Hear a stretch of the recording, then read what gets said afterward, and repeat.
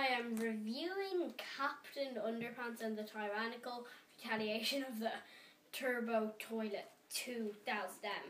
There's lots of pages. I'm on page 65. He's already read it though. It's chapter 9. With great power comes a great big pain in the hiney. Then there's one fine. Someone said that it was an emergency. That when he arrived at the scene, he found a middle-aged woman screaming frantically out of her apartment window. "Yo, Big Melvin, help, help, it's an emergency." "What's wrong?" Melvin asked wistfully. "Do these pants make me look fat?" I mean, how is that an emergency? Okay, that's a very impressive room. Very impressive. Really impressive.